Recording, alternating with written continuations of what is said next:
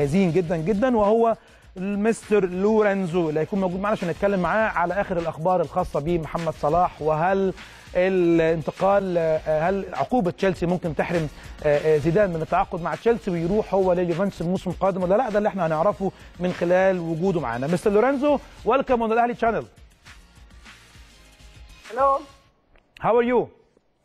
I'm fine. How are you? Everything good, thank you. Of course, I will begin with you about Mo Salah and the rumors that said that Mo Salah will be transferred from Liverpool to Juventus. Is it true or it's just rumors? It's just rumors now because it's hard right now to think that Salah will leave Liverpool and that they will agree to swapping with Dybala, not because of Dybala not being good, but because Salah is doing great at Liverpool. I had an interview with Ian Rush a few weeks ago, and he told me that he also sees very difficult for Liverpool to sell Salah or for Salah to go because he's a very strong player of Liverpool. He loves Liverpool, he loves the fans and feeling.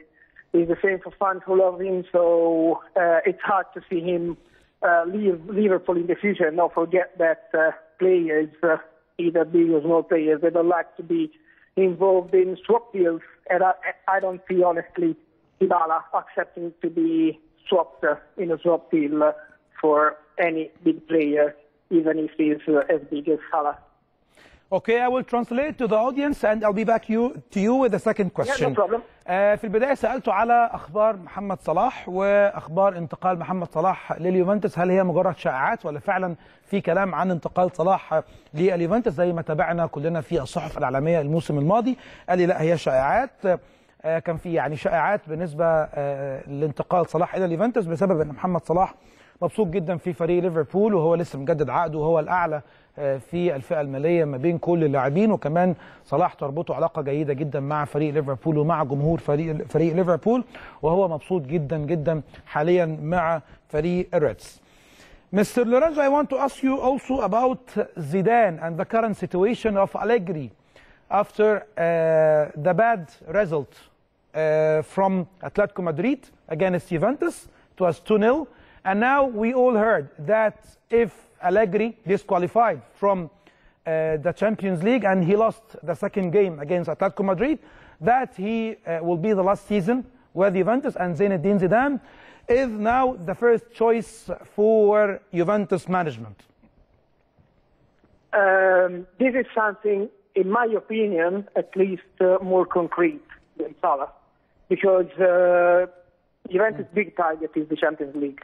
And Andrea Agnelli, the president of Juventus, was already furious upset with the elimination from the Coppa Italia the day after the defeat against Atalanta. He went to speak with the players. Of course, we don't know the exact words that he spoke inside the dressing room, but we know that, of course, he's a very, very competitive president and he was very upset for the results in Coppa Italia. So I see it happening, actually, because,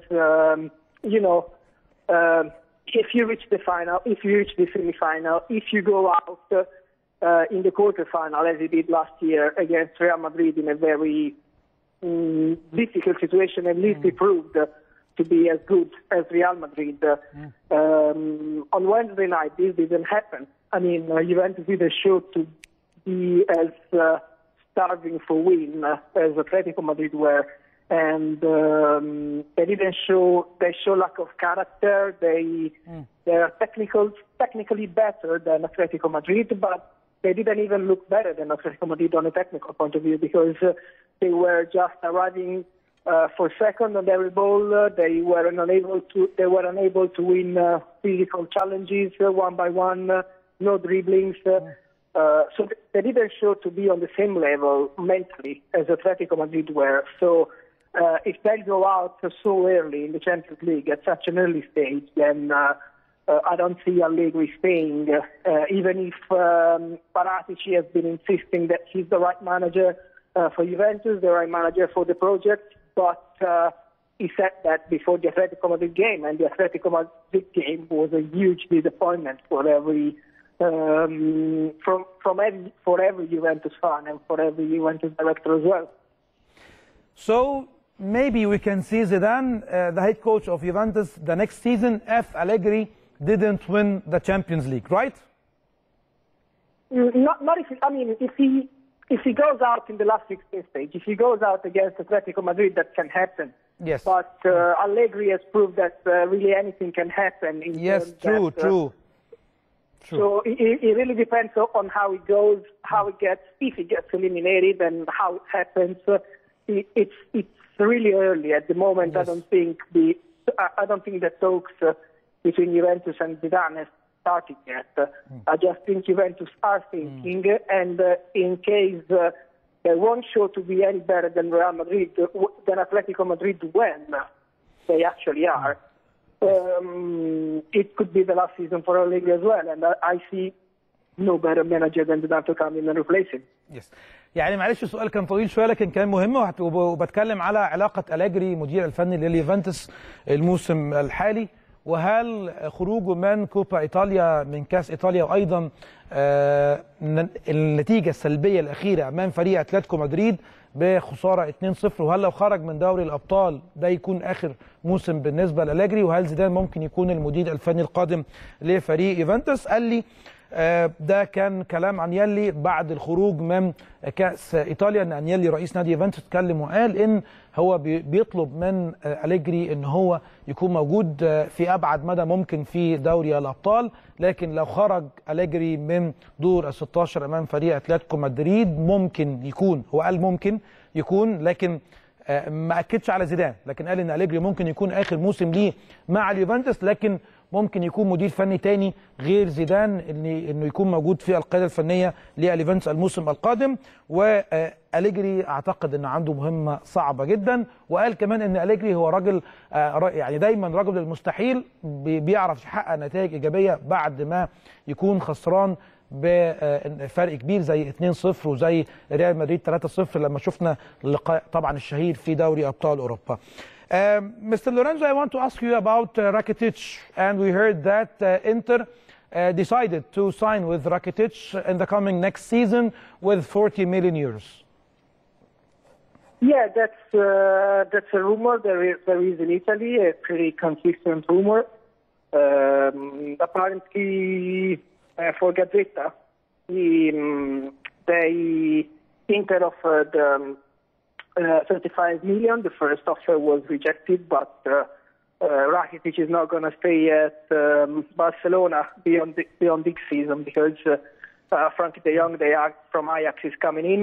Rakitic would like to extend his contract with Barcelona, but Barcelona are actually not interested in extending his contract because he's turning 31 or 32. He's actually over 30.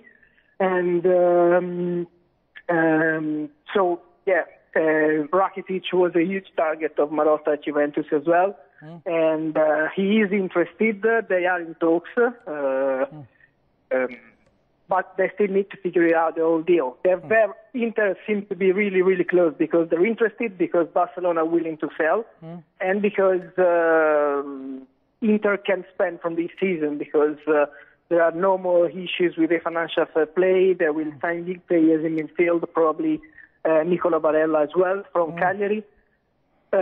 But yeah, Rakitic is the big name for Inter's midfield because they wanted to sign Rakitic last year, but it didn't happen because Real Madrid didn't want to sell, and now Rakitic is a bit younger than Modric as well, and they can sign for a similar fee. So I think that the deal is going to happen. They are in talks right now, and it's something that can really, really happen.